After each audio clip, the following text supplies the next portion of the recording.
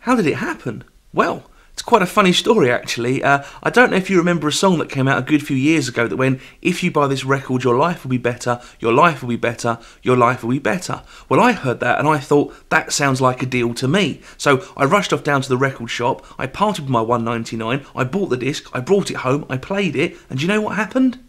Nothing. My life changed in not one single way.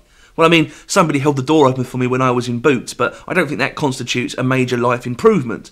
I was quite annoyed about this, so I sued the record company. I had them in court on the Trade Description Act. I said that if anything, my life had actually got worse due to the disappointment of it not getting any better, if you follow me.